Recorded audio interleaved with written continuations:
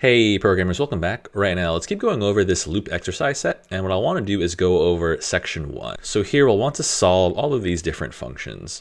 So I'll start with the first one. And like it says in the instructions, what you'll want to do is save each function to its own JavaScript file. So I'll go ahead and do that as well. All right, so let's begin with the 1 to 4 function. So what this function should do is print all whole numbers from 1 to 4 inclusive.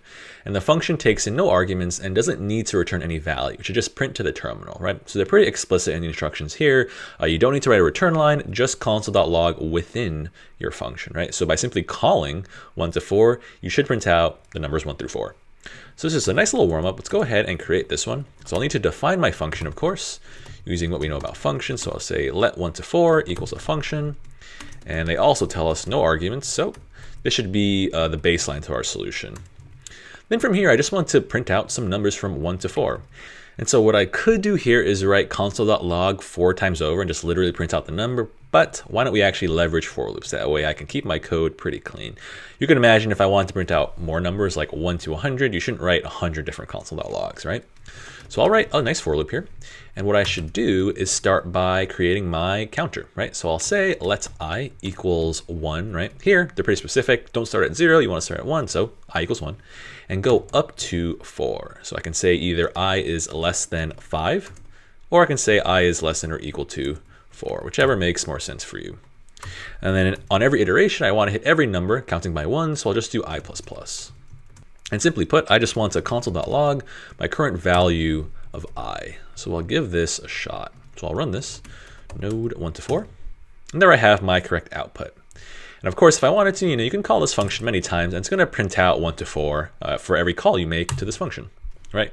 1 through 4, and then 1 through 4 again. All right, so that was a nice warm up. Let's now work on this count up problem. So I'll create a file for this one, and I'll paste the prompt in.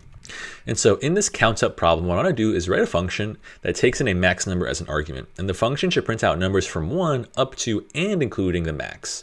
The function doesn't need to return a value. It just needs to print similar to before. So this is really just a little step up from our last problem. I still want to start at 1, but this time my ending point is going to be dynamic based on the argument. So let's go ahead and start this one. Like always, I'll just create my function definition. And this time I should take in a max number as an argument. And of course, I'll need to establish this logic using a for loop because I'm not sure where I need to end, right? It's going to be contingent on this max argument. So I'll have a for loop that begins at I equals 1, right? That's given in the problem.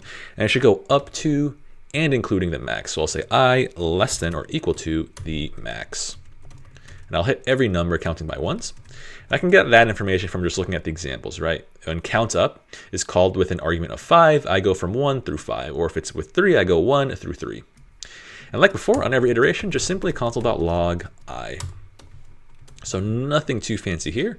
Another warm up in my opinion. And let's just run this code. So I'll call count up. There I see 1 through 5. And then on my second call, 1 through 3. And so next problem here, min to max, it's going to be very similar, kind of just utilizing or combining our last few problems together. So I'll create that file over here. And more or less the same business, taking two numbers, min and max, and you just want to print out numbers from min all the way up to and including the max. So let's actually just bang this one out really, really quick. Obviously, since now you want to be dynamic with your starting point as well, when you initialize your counter, you can say let I equals the min. And from there, you can still say I is less than or equal to the max. And now you have your start and your end in a dynamic way. And a simple console.log over here should do the trick. So let's give this one a run. I'm going to have tons of practice writing loops. You're going to use them a lot. So here I have 5 through 9 in my first example. There it is. And then on the second example, they go from 11 to 13, which makes sense over here. And the third example is pretty interesting. Here they're saying our min is 20 and our max is 11, which in this scenario, our min is bigger than our max. So you actually print out no numbers over here, which is actually what happens in our code, right? I don't print out any numbers for this third call. If I just wanted to like run that third call, right? Nothing gets printed out. So in the case of this third call, min is going to be 20, max is going to be 11, and I set I equal to 20. And I said max was equal to 11. So what I do on the first iteration is I check, is 20 less than or equal to 11? That's false, and so you don't run the for loop at all. So you don't console.log, you just return out your function and you didn't really do anything. So what you want to do is always bear in mind, even when you're about to start like the first iteration of a for loop, you still have to check your condition, right? And it must be true if you're going to run your for loop at least one iteration. So now let's work on this string iterate problem. So this will just be some good practice for that classic iterative pattern. And so in this one, what I want to do is just take in a string as an argument and print out every character one by one. So I'm definitely going to need a function for this. So I'll say let string iterate equals a function, takes in some string. And what I ought to do is use a for loop to iterate through that string. So I'm going to establish a for loop. I'll think about what I want my counter to be, right? So if I want to hit characters of the string in order, I should iterate through their indices, right? And I know that the first index of any string must be 0. And then from there, I have to think about how far I want to go. And so I could be given different strings, and in particular strings of different length, like celery has 6 characters, hat has 3 characters. And so based on the length of the string, I need to change my number of iterations, right? And so I can say I depends on the length. I can say I is less than string.length. Again, an important pattern here is, recall the like off by 1 scenario here. I know that celery has 6 characters in it, but the last character has index 5, right? Because remember, I start counting my indices at 0. So 0, 1, 2, 3, 4, 5. So this will let me hit that final index properly. Then on every iteration, I just want to increment by 1 afterwards.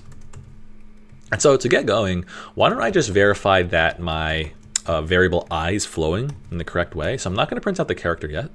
I'll just run the first example. So this just says print out numbers from 0 up to but not including the length of the string. So if I pass in celery, celery has a length of 6. That means this for loop prints out numbers from 0 through 5. So I'll run this string iterate. There I see my 0 through 5. And then from there, to really bring this to completion, instead of just printing out the literal number I, what I can do is say print out the character of the string at index I. Right? And that's the entire problem. And let's go ahead and run the second example as well. So celery, there I have celery followed by hat. So let's finally work on this evens problem. This is going to be a little involved and there's some interesting logic within. So I'll create a file for this. Here I am in evens.js. And what I want to do is write a function that takes in a max number as an argument. And this function should print out all of the positive even numbers that are less than the max. So I definitely have a vibe that I'm going to use, some for loop patterns here to get numbers less than max. But then I need to make sure I only print out the even ones. Looking at the example, if someone calls evens and passes the number 11, I should print out all even numbers less than 11, right? It looks like I also print them out in increasing order, right? 2, 4, 6, 8, and so on. So let's lay the foundation. I will define our function. So it's going to be called evens, takes in some max. And I want to build this up in pieces, right? So what I always try to do when I solve like a new problem for me is to try to pick out language that I know I've solved previously or language that's familiar. So maybe I'm not sure how to like get even numbers, but something I can work on is getting numbers less than the max, right?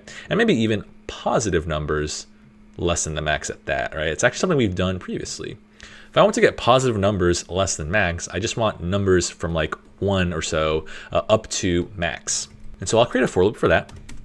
And I want to begin my counter I at the very first positive number. So I'll say let I equals 1, right? 0 is not a positive number, so I won't go there. And I want to iterate while I is less than max. Literally just taking that language from the problem. And for now, why don't I just go by 1? So I'll do I++. So this, I think, establishes at least less than max logic in our code. So let's say I just console.log I, building my solution up in pieces so I don't get overwhelmed.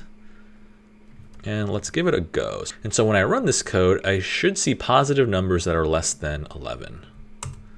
Right, and there I see it, my numbers 1 through 10. So that's good to go.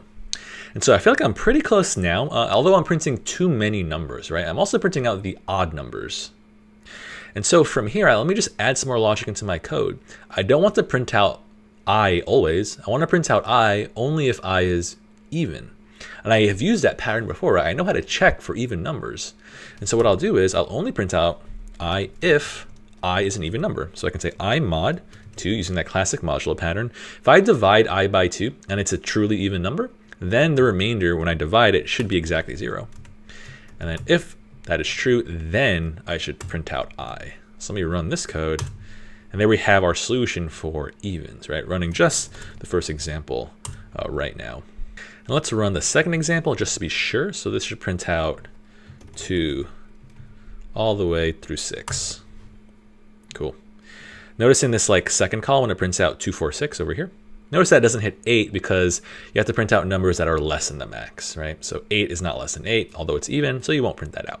All right, so that was the full walkthrough for this A exercise set for loops. And what you want to do is definitely, spend some more time on these problems if you had any issues with them, right? So it's really important that you have this down pat and you're really self-sufficient with these for loops, but we'll have more exercises afterwards and we will turn up the difficulty, right? So hold yourself accountable and keep practicing these. And if you get stuck, keep using the walkthrough, right? But the signal to move on to the next video would be, of course, being able to solve all of these problems on your own and feeling like confident doing that.